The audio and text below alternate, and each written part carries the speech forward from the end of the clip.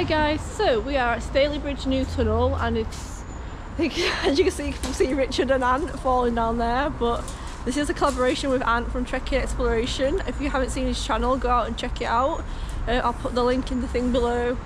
So this is, like I said, Staleybridge New Tunnel. It's on the Micklehurst Loop line, and I'll be doing all of that in a explore, like several videos on like different days throughout the year, so check those videos out when they go up. But yeah, we're just checking out this tunnel today, so let's go see what it's like inside. So after coming down the steep hill, which was definitely an ordeal, there's some couple of recesses on either side, and we are going to be venturing in there. And as you can see, Ant is lighting up the place.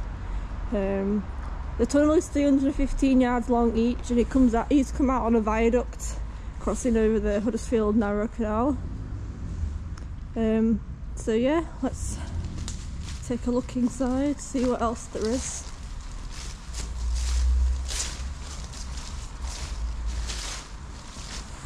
So it's lined with blue bricks.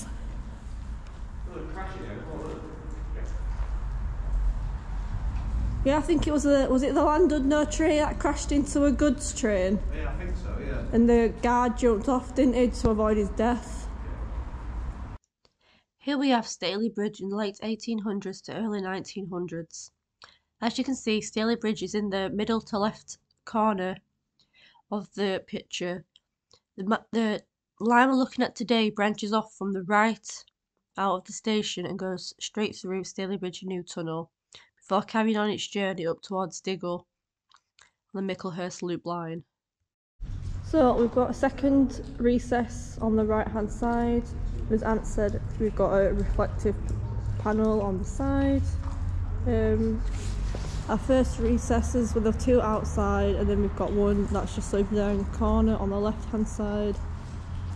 So we'll take a walk up and see what else there is. There's a few like ballasts left on the floor, and as you can see down here, oh, the walls look quite nice. Like I said, it's blue brick lined.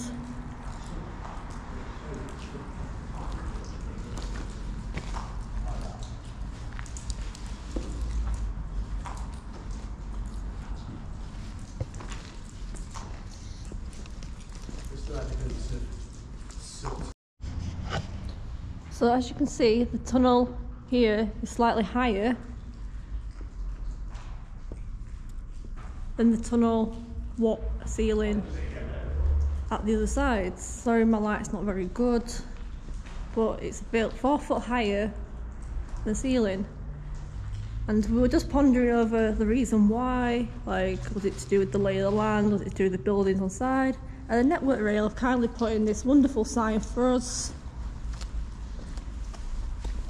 Approximate site of shaft, but it's filled in, and that's because they had one construction shaft while they was building this tunnel, but then they filled it in. So nice of them to put this wonderful little sign for us.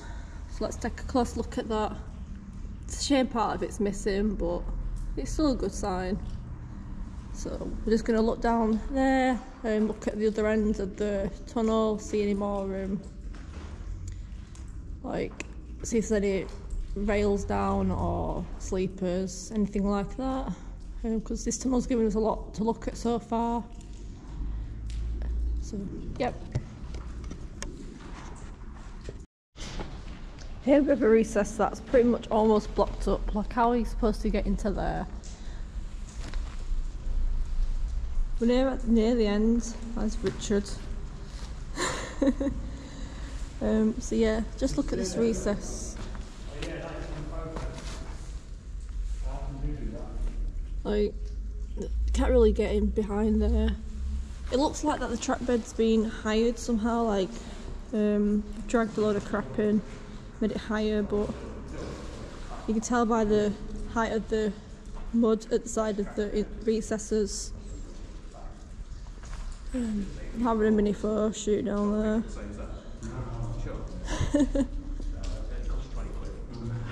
So, yep. We're just gonna keep walking, see if there's anything else further up.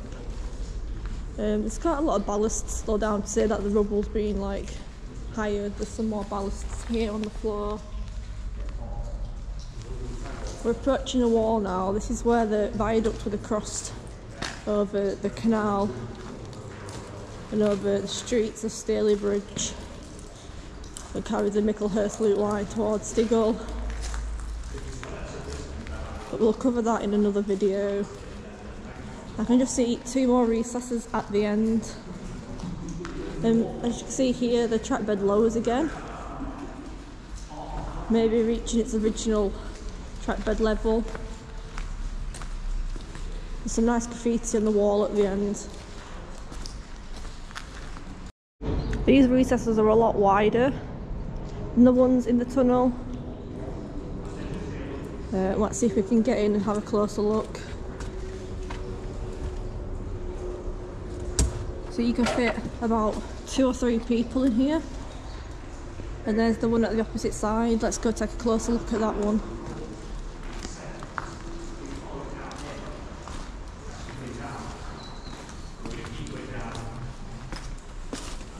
You see the brick slightly exposed there.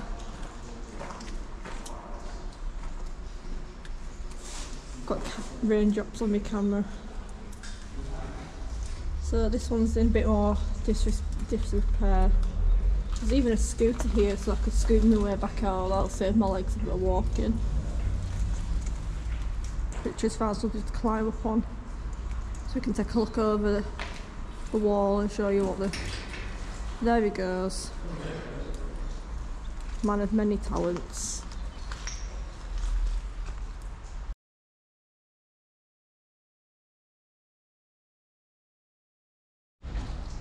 You can see where all the soot on the walls is from like when all the steam trains used to pass through.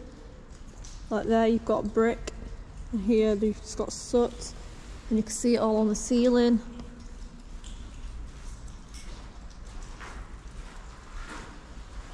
But mostly like just on the walls.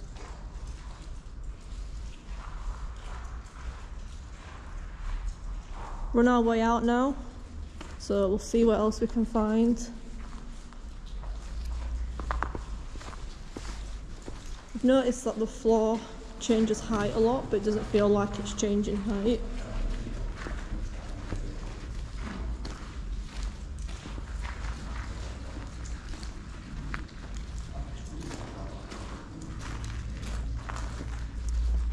When there was also constructing this tunnel, the church above had to cancel services because the construction shaft made the church have cracks in it.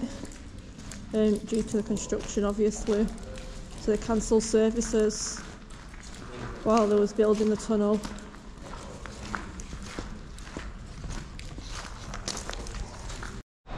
So this is the other side of the tunnel portal. If you remember, we were just on the other side of this wall, and this wall's about 10 foot high, and look how gorgeous the stonework is. It's got a little bit of fencing down the side, as Ant pointed out in his video. Same fencing at this side, which is hiding out the way. Ant says hello. Hello. We had to climb all the way up here, which was extremely difficult. And you see that blue bridge? It's built on the old Knoll Street Viaduct, which I'll insert a picture of. But we're going to do this section in a different video, if you'll follow me along for that bit of the journey. But for now, we're just admiring this beauty.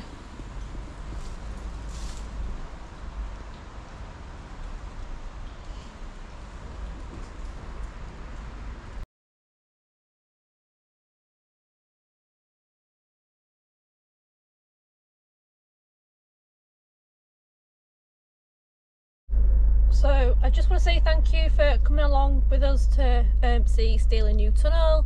Ant's gone for his train now, so it's just me and Richard. I'm sat in the car because he just grabs a little pub lunch and a drink over the Royal George Tunnel, which you will see in another video. So So yeah, that's it. This is my little outro. So we'll see you all in the next video, hopefully, which should be the next section of the Micklehurst Loop, or it could be another tunnel which we're looking at doing on Friday. So keep an eye out for those videos. They should be going up, I don't know when actually. This video will obviously go up first, and then whenever I upload this video I'm hoping it'll be going out this week, but this is filmed on the 6th of December, so who knows when it'll go out. But if it's out in this week, it'll be a miracle, so good luck. But yeah, thank you for watching, guys, and stay tuned for the next episode of the Micklehurst Loop line. Richard, want to say goodbye? Bye. I'm sure Ant says goodbye too. It's goodbye from me, so thank you for watching, guys. See you in the next one.